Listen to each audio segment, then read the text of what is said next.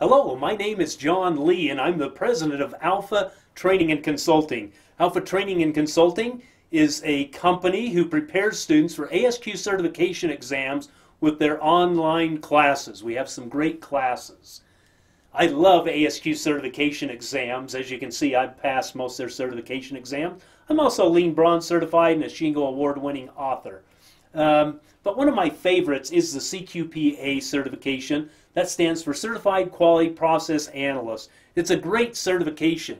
Today we're going to go over what requirements are demanded of you to sit for the CQPA certification exam. Let's go to the ASQ website and investigate this in greater detail.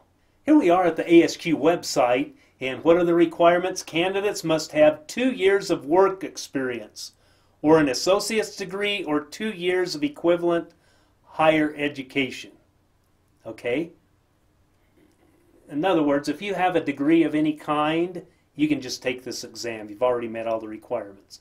If you don't have a degree, an associate's degree, or 2 years of equivalent or higher education, so if you have an associate's, bachelor's, etc. degree, you don't need to worry about any experience. You can just go take the exam.